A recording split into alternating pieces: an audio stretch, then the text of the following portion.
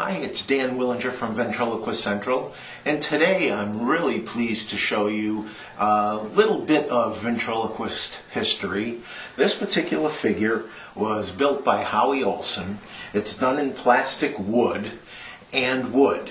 And Howie Olson was famous for building his figures with permatone or neoprene.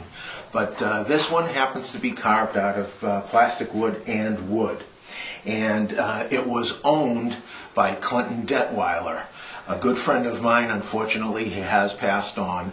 But before he did pass on, I was able to acquire this for the Ventriloquist Central collection. And I just loved him because it's got kind of that Ollie from the McElroy brothers look, with his little button nose that's kind of turned up.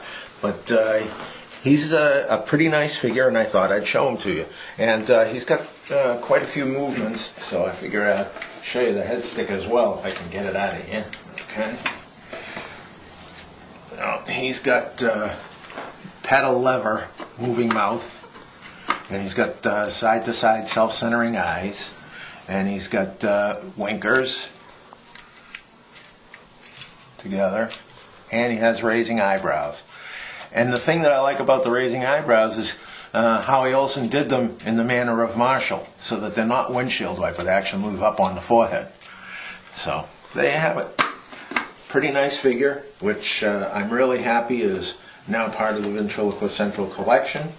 And I hope you enjoyed seeing him up close. Talk to you soon. Always remember, I'm looking for figures for the Ventriloquist Central collection.